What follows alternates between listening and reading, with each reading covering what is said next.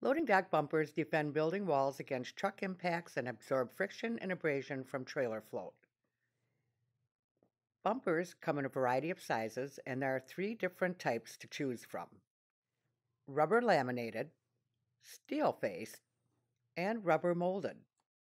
In this video, we'll show you how to measure each style of bumper to find the correct replacement size. All measurements are rounded to the nearest full inch, and all you need is a tape measure.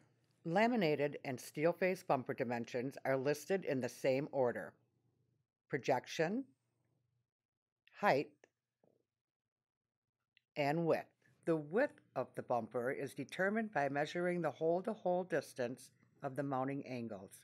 When measuring rubber molded bumpers, the correct order for dimensions is projection, width, and height. Due to their tapered design, all measurements should be taken at the back face of the bumper. If you have questions regarding what measurements to take or are unsure of the correct part number to provide, the Multi-Fab Tech Support Team is happy to help. Call or email us today.